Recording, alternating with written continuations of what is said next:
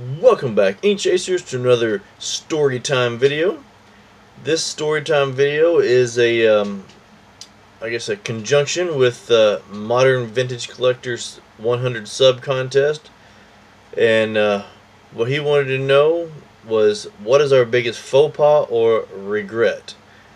And so I decided to do a Storytime video over this. And mine is pertaining to this card right here, the 2011 Topps Update Mike Trout. Yes, I am showing you a on-screen picture of it because I do not have it.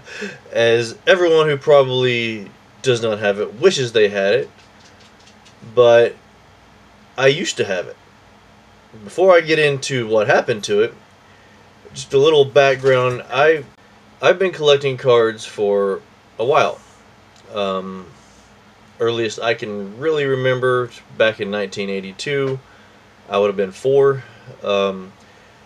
Collected pretty strong up until about 93-ish, whenever I got into high schools and kind of took a time out, you know, chasing girls and whatever else, you know.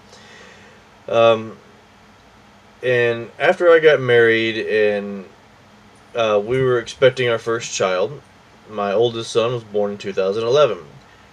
I was just thinking back, you know, things whenever I was a kid, things I wanted to do with my kids, and collecting cards was something that I grew up loving to do, and I remember doing that with my dad early on, so I kind of wanted to do that with my kids. So in 2011, I started going back and buying packs again, and collecting cards, and now that's one of the sets that I'm trying to work on getting signed. I like to get the whole set signed just so I've got it for my son at some point if he ever wanted it or whatever. And not really being big and current on the collecting. I didn't know what all was good and what all wasn't good. I knew I watched baseball, so I knew, you know, some of the current good players. But whenever the 2011 Topps Update came out, I really didn't know who Mike Trout was. He wasn't a big name on my radar. And I had one of the cards. And because of what I do, I collect autographs, and spring training is a big part of my collecting, as you may have seen in some of my previous videos.